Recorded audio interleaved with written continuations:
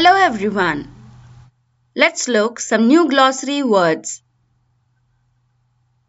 Force. It carries two meaning. Let me explain with an example.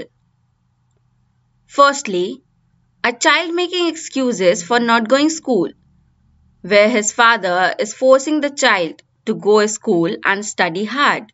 Secondly, a man pushing table from one place to another. This is called force.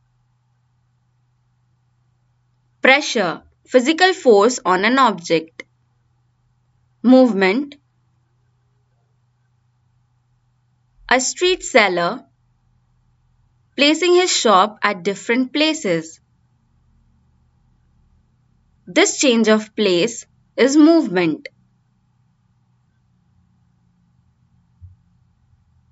Push, when you force to move a thing away from you.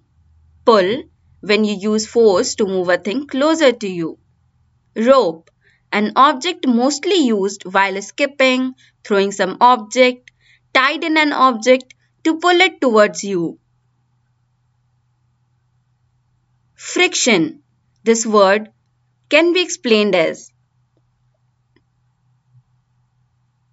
rubbing of one object or surface against another. For example, sliding a table on surface or a ball rolling on the surface. Our today's topic of learning is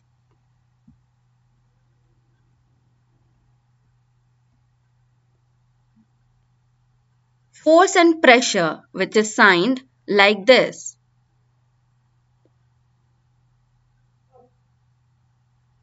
We see many objects around us like table, books, cupboard, etc. Do you ever wondered how does these objects have movement? We humans can have movements with ease, like walking, picking objects and other. But how will the objects have movement? For instance, a ball placed below the table. Can the ball move automatically from one place to another? Definitely not. Similarly, a table can't move by itself. A person has to apply force in picking it up to move. In the same manner, to move a ball, a person has to pick it and take it to another place. If a pen fallen on ground, can I give an order to pen to come at its place again? Obviously not.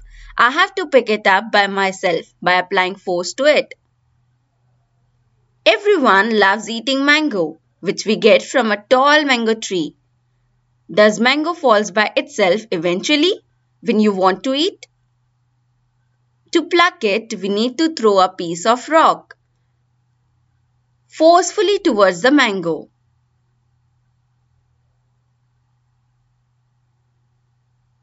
The doors in our home are opened and closed gradually when one needs to move out or in.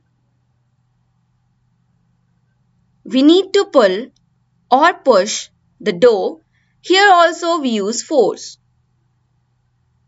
If a car is break down, we apply force from the back side of the car to move it ahead.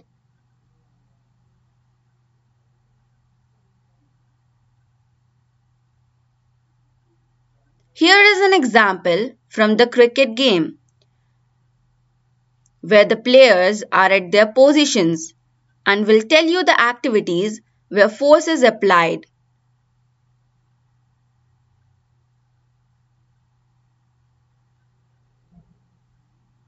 When the bowler is bowling, at that moment, the ball is thrown forcefully towards the batsman. Can the ball itself move in direction to make more runs? It's not possible. Thus, for getting more runs, the batsman has to hit the ball forcefully coming from the bowler.